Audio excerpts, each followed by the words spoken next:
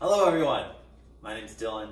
I have a lot of time on my hands because of the coronavirus, as most of you do, hashtag quarantine. So this is some easy science projects that you can do at home. The first video, new to this, so roll with me for a moment. How this is gonna work is really easy science, how to do a DIY ice pack essentially. So all you need, Ziploc bag, a little bit of water in Ziploc bag, a lemon, easy enough, and of course some baking soda. How this is going to work is that we need some lemon juice, so cut your lemon in half, get about a half a lemon worth of juice, and then maybe tablespoon a little bit more of baking soda.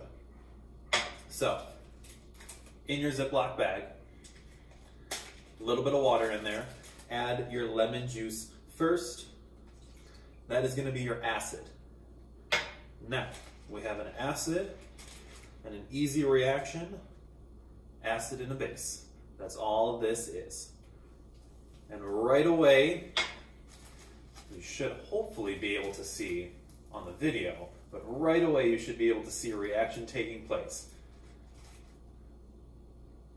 Acid and a base, when you put them together, you get carbon dioxide, you can see that with the bubbles, you get water, and you get a salt. But if you take a hold of this, you're going to see that this is actually really cold, and it becomes really cold really fast. Making your ice packs for, usually you're at camp, you get hurt, you break essentially something together. What you're breaking is that barrier separating the acid and the base together, so you get that really cold reaction to take place right away, giving you an instant ice pack.